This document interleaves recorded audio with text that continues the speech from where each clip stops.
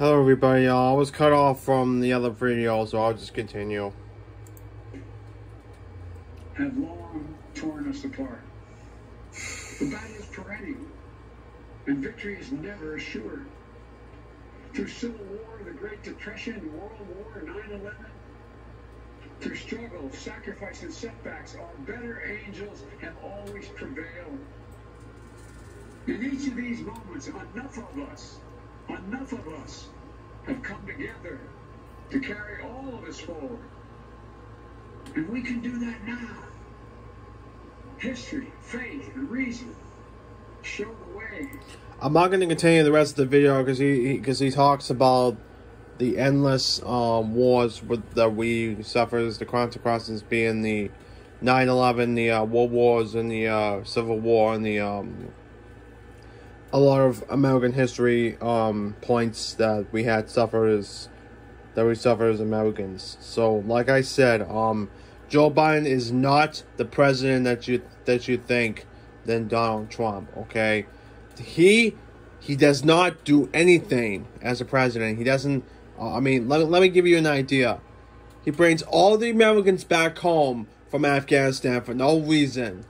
Now, in other words, COVID-19.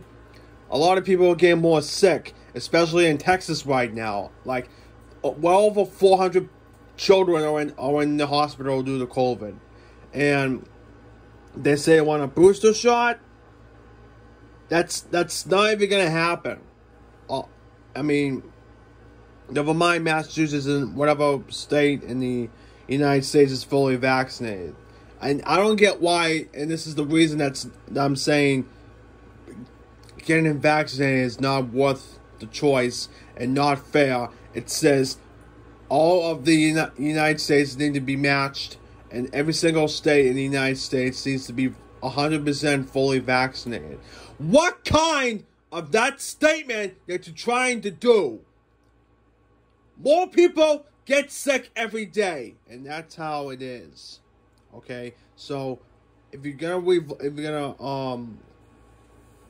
re-elect Joe Biden, don't, because he's getting impeached.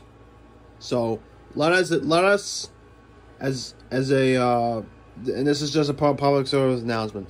Let us as a nation impeach Joe Biden for promising back in January of 2021 that he's going to make America great again. He hasn't. He is the sole bastard of America, and he's a proven pedophile. Okay, there was no need to elect a president where he's almost at the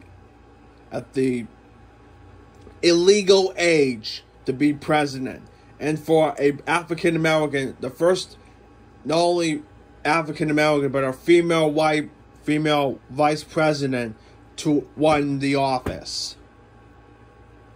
Period.